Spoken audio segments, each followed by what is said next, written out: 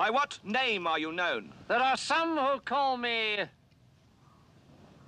Tim. Welcome to another episode of Timmy Talks, the channel where we talk old school magic. And today I am playing EC Rules Old School. So that means we're going to see Fallen Empires. That means we're going to see probably tons and tons of strip mines. I'm playing against Dane, by the way, from the United States, and he's got a pretty cool deck. It's called Evil Eye of the Underworld. It is a mono black deck, so I can already see those Hymn to Turex coming. But I myself, I'm playing with a mono red Goblin deck. So I've got my Goblin grenades ready to roll. So before we start, I'm first going to do a little bit of deck tech. I have deck pictures of both of these decks. If you're into EC, I think you find them quite interesting. If you want to go straight to the games themselves, no worries. Check the description below. There you will find a timestamp. Click on a timestamp and that will take you straight to game number 1. And here we are going to continue by looking at the deck of my opponent today, Dane. And here we see the deck of my opponent. We see the deck of Dane. And he told me that what he's kind of going for with this deck is he wanted to make mono black, but he didn't want to make your typical mono black aggro deck, which is a very strong deck, by the way, especially in Eternal Central.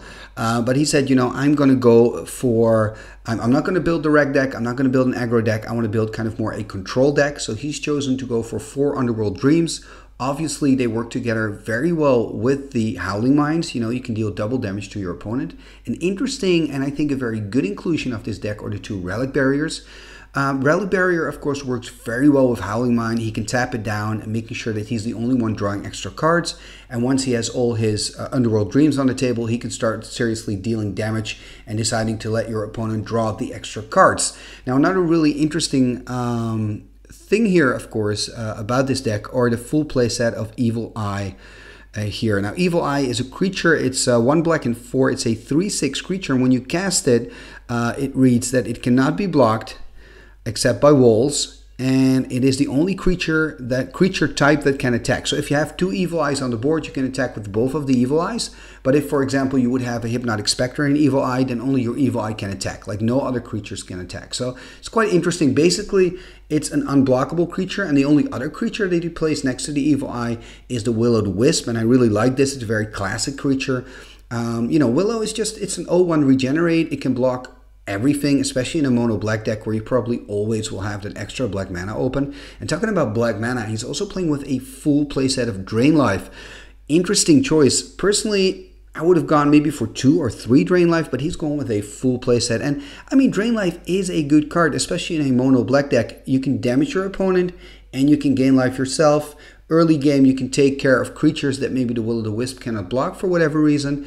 He's also packed 4 Dark Rituals, so this can even be a late game winner for him. You know, just using that Drain Life to take those few lives that your opponent still has, especially in combination with the Underworld Dreams. I can see that being really tricky. Obviously, there's also a discard package in this deck in the form of the Mind Twist and the 4 Hymn to Turex, and he's playing with 4 Sinkhole. So it's kind of, I see some control elements in this deck, and I see some more, you know, standard, more aggro cards in this deck, like a Hymn to Turex and a Sinkhole. So I'm really curious to see how all these cards combine and how they do together. Now, this is the deck of Dane. Let's take a look at my deck. Let's take a look at the mono red Goblins. And here we see my deck. So as you can see, it's a mono red Goblins deck. You know, mono red Goblins is very strong in Eternal Central for the simple reason that you can add 4 Goblin Grenades. And Goblin Grenades just creates its sorcery from Fallen Empires, 1 red. It says sacrifice a Goblin and deal 5 damage to any target. So when you're playing with 4 Lightning Bolts, 4 Chain Lightnings, and 4 Goblin Grenades, you have so much damage. I don't really have to do all that much combat damage. And if I can get an early Black Vice out, I mean, my opponent is going to get just an extra Lightning Bolt because of that 3 damage from the Vice, if I'm on the play at least. And one of the challenging things with this deck actually is when your opponent plays with white, when they have a Circle of Protection white, and when they can get that on the board on time with enough mana to back it up. Now that on time, of course, is very important because all my burn is relatively cheap. So even when they do board in a COP red, I can still play so quick that I can just get enough chains, get enough bolts, you know, and possibly get a grenade out there, or maybe even a successful ball lightning, so that I can already kill my opponent before the COP red can actually do something. But one of the things that I want to work around the Circle of Protection red is, of course, by going for artifacts. So you can see my sideboard there. I'm playing with 4 copper tablets. I put them in because when I'm on the draw myself, I'm going to board out the black vices and I'm going to put in 4 copper tablets instead. So that's kind of like a basic thing that I'm trying out with this deck. So whenever I'm not on the play, I'm going to board my vices out and I'm going to put 4 copper tablets in. At least I would usually do that. I mean, every deck can be different, so there can maybe still be reasons for me to keep playing a vice, but usually I wouldn't. As you can see, I've also playing with a full playset of Suchis and Juggernauts in my sideboard, even a Mishra's Workshop, a Soul Ring, and a Neverneural's Disc. So really, what I can do is I can do a completely rebuild. So if my opponent is going to go lean back with the COP red tactic, I can basically take out most of my goblins, and I can just go on the artifact train, and I will still have my quick direct damage to use, but instead of my goblin threats, I have much bigger threats. I've got big artifacts. I'm kind of like testing that out. Of course, the dream of this deck is to play a Bloodlust over a Chain Lightning and just dealing 10 damage in one go. And also I just like the idea of playing a deck with Lightning Bolt, Chain Lightning, Ball Lightning. So hopefully I get to see a lot of lightning here in this game. So this is my deck. I don't think I have to explain much more about it. It pretty much explains itself. I'm curious to see how it's going to hold up against Dane's more control-ish black build. Let's go to game 1 and find out. Game number 1, and as you can see, I'm sitting on the left and Dane is sitting on the right. There is a basic swamp, and boom, Goblin Grenade. This is what I want to do. Just put a lot of pressure on there. I've got a lot of 1-drop, so it's not that surprising. 4 Goblin Grenades and 4 Goblin of the Flark, and look at that. Him to Turek very early in the game, which is not great because they don't have a lot of ways to draw cards. Look at that Bloodlust, because I wanted to play the Bloodlust, and also actually the Wheel of Fortune. Very painful for me here. And look at that, a double Goblins of the Flark, so that means at least next turn I can hit him for 3, hopefully. Maybe he's going to find a Willow to do some blocking. And let's see. Tapping 1 black for a Will-O-the-Wisp. And that means he can block 1. And of course here we see a downside of the Willow, and that is that you're not killing your opponent. It doesn't even have 1 power, but it is of course an excellent blocker. And that means 2 more damage here for my opponent. So he's dropping to 17. And he's going to draw card number 4, tapping 3, and playing an Underworld Dreams. Untapping my army here, taking a damage from the Dreams. Finding a Strip Mine. And here he goes, he blocks 1. And I'm passing turn here.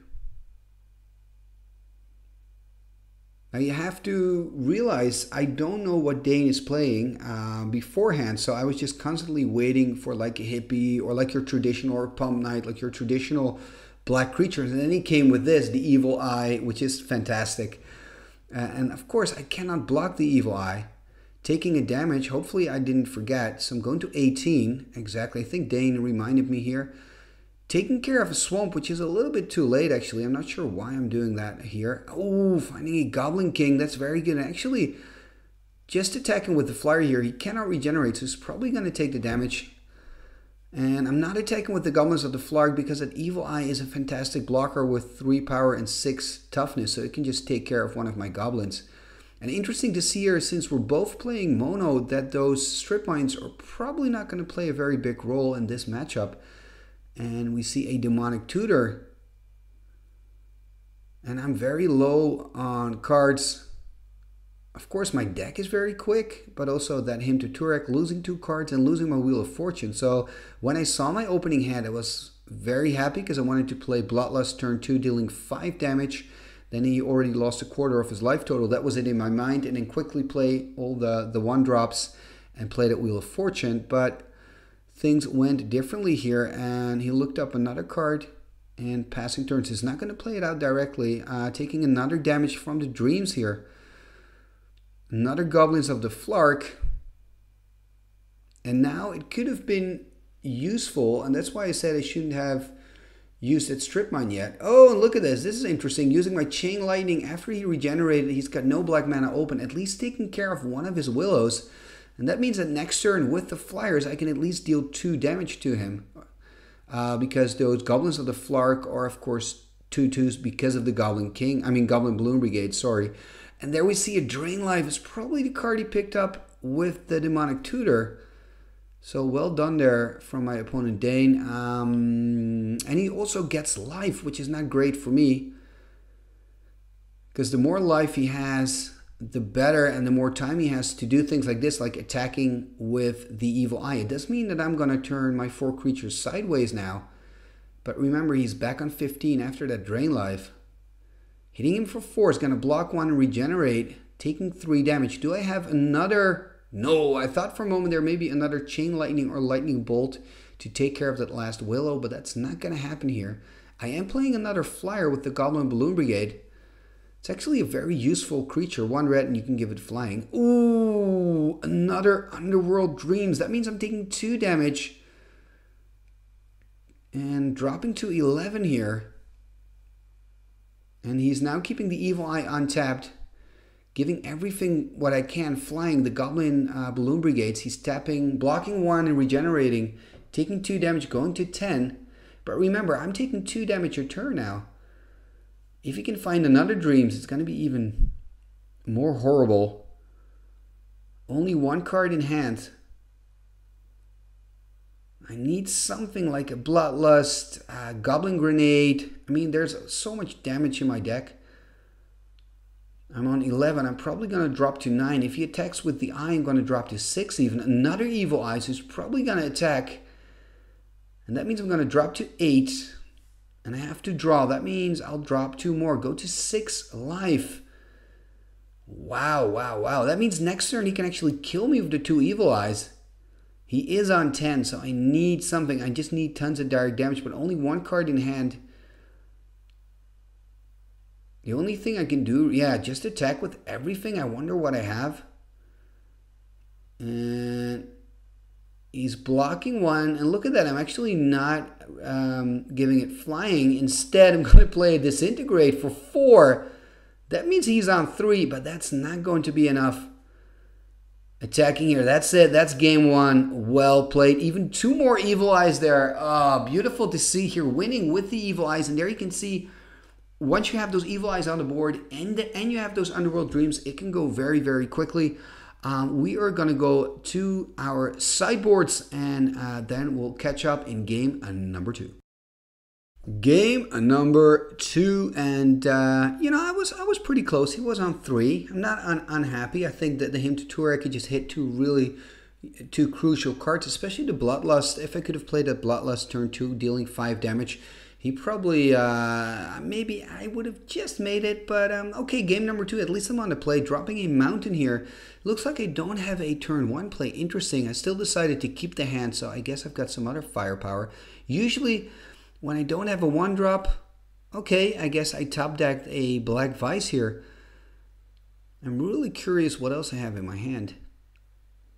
Because after 2 turns in a Goblin deck and only have a Vice on the board, it's not where you want to be. But then again, maybe I've got a Chain Lightning, for example, in hand, and I'm playing to deal 6 damage next turn. There is an Urborg and a Dark Ritual. 3 mana. What is going to happen here? Tapping for... Oh, Mind Twist for 3. I had that him in game 1. Now I've got a Mind Twist. And I'm thinking about playing something. Maybe I'm thinking about playing out my Lightning Bolt. And maybe you're wondering why I'm not doing that. I probably want to protect other cards. Look at what I'm losing here. A Mountain, a Lightning Bolt, and a Goblin King. That Goblin King would have been a really nice 3-drop next turn. But that's not going to happen. This is pretty painful, and I'm just passing turn. I can't do anything. I'm playing a Goblin deck with 2 mountains, and I can't do anything. This is horrible. There's an Underworld Dreams, and now I'm putting my life total back on the table.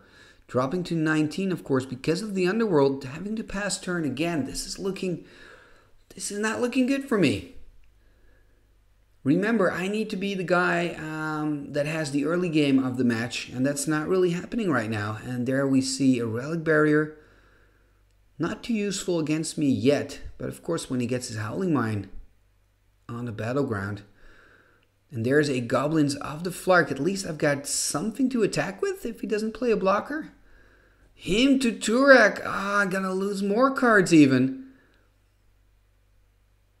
Oh no, look at that. And we see a Suchi coming in from the sideboard. Probably to have a little bit more beef. And there's a Goblin King. At least I can swing in for 2 here, but the Chain Lightning. Oh, a terror. It looks like Dane's got it pretty much under control. But hey, I'm still on 17. I'm still in this. He's on 15, so it's not all that bad. I mean, he's taken some damage from the Vice, but now his card total is low enough. Attacking again, he just doesn't have a blocker at least, but next turn he can start deploying those Evil Eyes again. And I'm actually passing turn, choosing not to do anything. Only 2 cards in hand. I've just lost so many cards, and when you're playing like an aggro burn deck, you need every single card you have. There's a Dark Ritual. Will we see a Drain Life maybe? Tapping. Yes, there we see a Drain Life for 4. Ay. That means that Dane is going up to 18. I'm dropping to 12, dropping to 11 because of the Underworld Dreams. I am actually liking the Drain Lives, and when you're playing with 4 Drain Lives, you can use them more aggressively. And I'm trying to put some pressure now on Dane as well with that Chain Lightning, bring him to 14. Hopefully he cannot find an Evil Eye. At least that's something. I can keep hitting him for 1. It's, you know, every damage counts with this deck. Another Chain Lightning, dropping to 10. So, you know, let's say I find a Bloodlust and then a Goblin Grenade, and I still, okay. I had a dream, but now it's kind of gone with the Evil Eye. And tapping 4 here. Playing a Navanural's Disc. Oh, this is fantastic. Next turn I can blow everything up. The disc coming from the sideboard. I boarded it in against those Underworld Dreams. And he's probably going to swing in for 3. I'm going to drop to 6. Take a card. That means, or actually I can use the disc before I draw a card, I guess. Untap, upkeep. So I can use it in my upkeep. Dropping to 6 here, untapping. And yeah, now I'm realizing that I can actually activate it before I draw. And that's exactly what I'm going to do. So everything's gone, and I think maybe this is going to save my life. Because he's on 10. Ooh, this is great. Wheel of Fortune. And look at that, I'm explaining that I wanted to go to my main phase to sack my Goblin with the grenade, but I just didn't want to take the extra damage, dropping all the way to 5, so I chose to go this route. If it will be the right one, we'll just know at the end of the game. There are all these little decisions you have to make. Of course, I still have a mountain and my mana, my land drop for the turn, I mean. So let's see if I can play a creature. Ooh, this is even better, a Black Vice. And remember, he just drew 7. That means that Dane's going to take 3 damage, dropping to 7 here himself. Or actually to 7 because I'm on 6. So all of a sudden, tables have turned. And remember, I am the direct damage player. Yes, I've played 2 Chain Lightnings. And I've lost a Lightning Bolt in the process. But I still have enough direct damage. Another Him to Turak. And that discarding is just brutal. It's just brutal. Even when you're having a Goblin deck, it's just very, very brutal. But hey, I'm not dead yet. Dane's on 7. I'm on 6. Can I find... Ooh, Chain Lightning. There's a terror. This is painful. Playing a Goblin Grenade. Taking care of one of his swamps. And the reason I'm doing this is because I know that he's got Evil Eyes now from game 1. So I know that with 4 mana, he cannot play out the Evil Eye. So by doing this, I'm hoping that he cannot find a land and play an Evil Eye. He's taking damage, by the way, from the Black Vice, dropping to 5 life. If I can attack and I have a Bloodlust, I can kill Dane. That is, if he doesn't have a terror. And I guess those terrors came from the sideboard. Of course, a very good card against me. Ooh, playing a Demonic Tutor. And now the question is he going to choose to build So to choose a card to give him advantage later, or is he going to choose for safety, for example, another terror to take care of the Goblin Balloon Brigade? I think when you're on 5 and I'm on 6, you have to kind of take the risk. But of course, I don't know what's in his hand. Maybe all he needs is another land drop to play in Underworld Dreams, for example. So we'll just have to see what he's going to do. I'm hoping that he's going to pass. And tapping 1 Dark Ritual into an Underworld Dreams. Passing turn. I'm going to drop to 5 here. Attacking. And that's it. Boom. Bloodlust. Oh, man. Very, very lucky here. Taking this second game. And, another Bloodlust even. And in all honesty, I didn't see that coming. At a certain point in the game, I thought I was dead meat. Because Dane, you had it under control. I think the only reason I could get back into this was the Nevinyrral's Disc from the sideboards. So it's 1-1 now, and that means we're going to game number 3. Game number 3, and it is 1-1 here. Let me know, by the way, what you think of these EC games. I see that I've taken a mulligan, putting a card there on the bottom, so that's not great for me. Playing a Goblin Balloon Brigade. I must say I really enjoy these games against Dane. Interesting take. Ooh, I mean, I'm not enjoying these Hymn-to-Torix, I have to be honest.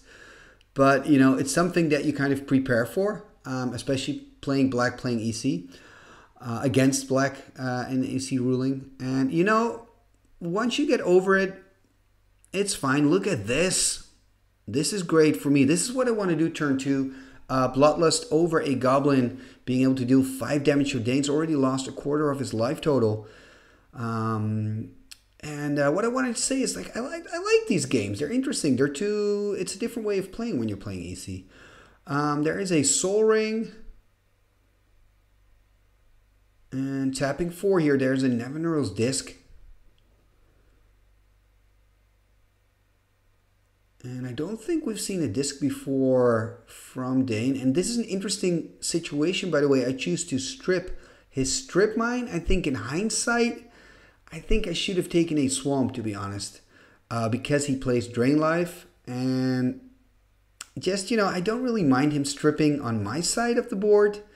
But then again, I'm not sure what my hand is. Maybe I'm stuck with 3 drops. And this is great for me playing a Howling Mine. That means I can draw into answers. I was pretty low on cards because of that hymn. And now he's making up for it. Dealing Chain Lightning is going to drop to 11 here. So again, I mean, this time he's not taking 5 damage, but he's taking 4 damage. He is finding Evil Eye, but I mean, I'm racing right now. And if I can find, for example, a Goblin Grenade and some more direct damage, giving it flying, he's going to drop to 10. And playing another chain, he's going to go to 7. And this, of course, is a problem when you're playing against this deck that I'm playing with. Look at that Goblin Grenade dropping to 2.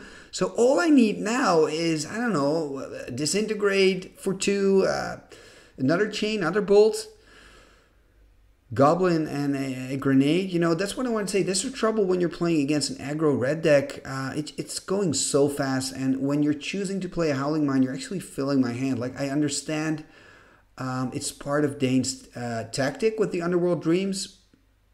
And, I mean, he's probably pointing out as well to the Nevinyrral's Disc, saying, if you would build up a board, I could always blow the disc. And that, of course, is the problem when you're playing against mono-red goblins. I'm not really building up any board presence. I'm just trying to deal tons of damage. This is a pretty useful card against me, playing that Drain Life, because it gives Dane some life. And here we see a card from the sideboard playing a Suchi. And I actually realized after playing it that I forgot to take the extra card, so that would have affected my play, but it was my bad. So there's a Suchi now on the board. I mean, it's not bad. It's a 4/4. Remember, if he uses the disc, because we're playing Eternal Central rule, we have mana burn. So that means I'm probably going to take 4 damage from my own Suchi. That's not great. Another Howling Mine. I mean, wow, this is very gutsy. It is really nice with the Underworld Dreams, but the big problem is he's already on 4. Choosing not to attack me to keep it as a blocker for the Suchi. Attacking with both here, playing a chain Bowl Lightning. And I think he has to blow up the disc now. If he doesn't, he's dead. He has to blow up the disc. And that's what he does. He's blowing up the disc. I'm taking an extra damage, by the way, because I forgot to do that because I now draw 3 cards with that Howling Mine. But now he has to blow everything up. So here, this is what happened, what I talked about earlier. I'm taking the mana burn damage from the Suchi, dropping to 8. And, I mean, he's on 4. I'm on 8. Evil Eye. Wow, is he going to make it? I mean, he's on 4 again. That means he's not in bolt range. Ooh, this is great. But, of course, Dane's hand was pretty empty as well. So I'm also helping Dane here. If he can find... Oh, wow, wow, wow. Finding a Goblin Grenade, finishing it all. Wow. This was super close. What I wanted to say is... if he could have found a Drain Life and untapped his lands, he probably would have won this game. This was a really nice match. If you look at these 3 games, they were very, very close. Yes, they were quick because it's EC. You know, it tends to be a bit more aggressive. And of course, I'm playing a super quick deck. But I really, really enjoyed these matches. Thank you, Dane, also for bringing such an interesting mono black deck to the table. When I first saw the black mana, I thought, okay, this is going to be, you know, Bump Knights, Hindu Turax, that kind of stuff. Hypnotic Specters, very aggressive brew. There's nothing wrong with those decks, by the way. Those are very good decks. There's a reason a lot of people play with them. But it's nice to see something else. And yeah, just Dane, you know, thank you for this game. Here you can see my deck in the background, by the way. And if you'd like to support the channel, then you can do that by, well, actually you just did it by watching the content on this channel. Thank you very much. If you're not using an ad blocker, thank you very much. You know, it brings in a couple of pennies, so it's all helpful. And you can like it, you can leave a comment. Let me know what you think of EC, if you want to see more EC, what kind of EC decks. If you like me actually playing a little bit more aggro, you know, some people have been asking me, can you play a little bit more aggro? I'm also trying to play a little bit more budget again, you know, because I can do that too. I love budget builds, I love reprints, so all that. So I mean, let me know what kind of decks you'd like to see, and I can always check my collection out and see what I can brew. What else is there? Of course, Timmy Talks Patreon, our Patreon page, where you can become a patron. Dane is actually a patron of the channel. Thank you, Dane, for your support. And if you want to support me too, you can check out the Patreon page, and you can kind of see what you can do to support me and what I'll do in return for your support. So it already starts at $1. And talking about Patreon and talking about the patrons, let's take a look at the end scroll, and let's take a look at the patrons of Timmy Talks. What shall we do with the drunken sailor? What shall we do with the drunken sailor? What shall we do with the drunken sailor? Early in the morning, way hey and up she rises, way hey and up she rises, way hey and up she rises. Early in the morning, put him in the longboat until he's sober. Put him in the longboat until he's sober. Put him in the longboat until he's sober. Early in the morning, way hey and up she rises, way hey and up she rises. She rises early in the morning. Pull out the plug and wet him all over. Pull out the plug and wet him all over. Pull out the plug and wet him all over. Early in the morning. Igitus figitus somba kazee.